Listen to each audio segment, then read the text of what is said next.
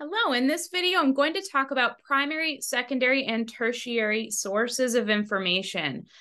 So primary sources of information, or also referred to as primary research, is when there's active research conducted directly by a researcher. So a primary source of information means that it's the unique, individually formed source of information that is created right at the moment of the event or whatever it is that that source of information is about.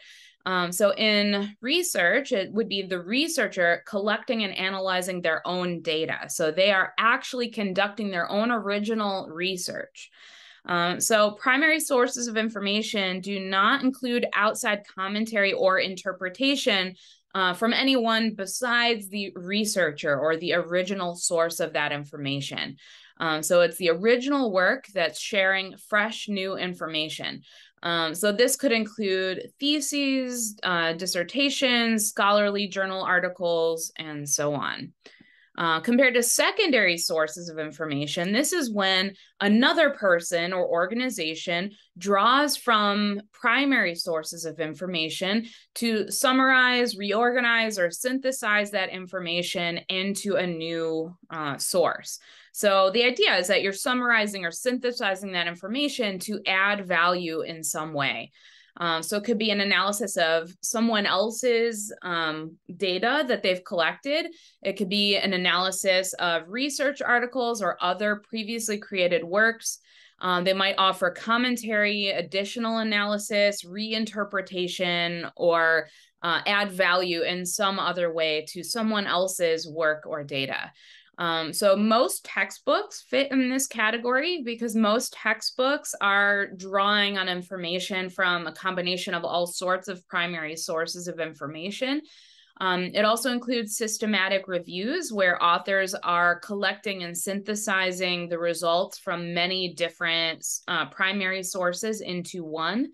And then most student research, where you're writing a paper about a topic, most of the time, student research is a secondary source if you're utilizing primary sources of information to write your paper.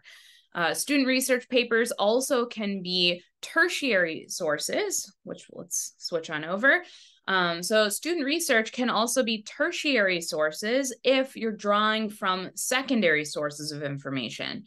So let's say a student is writing a research paper about a topic and they're primarily using textbooks as their sources of information, then in that case, the student research paper would be a tertiary source. If the student is using primary sources of information, so they're primarily using research articles as their sources for their paper, then it would be a secondary source. So tertiary sources are summarizing or synthesizing the work of secondary sources. So that can include some textbooks. So if the purpose is to list or summarize ideas in the textbook, and so if the textbook is mostly drawing on secondary sources, then that would make that book a tertiary source. It also can include reference books, encyclopedias, and any source where you're primarily drawing on secondary sources of information, and then they're synthesizing them and adding new value in some way. That would make it a tertiary source of information. All right, thank you so much for watching this video. I hope you have a great day.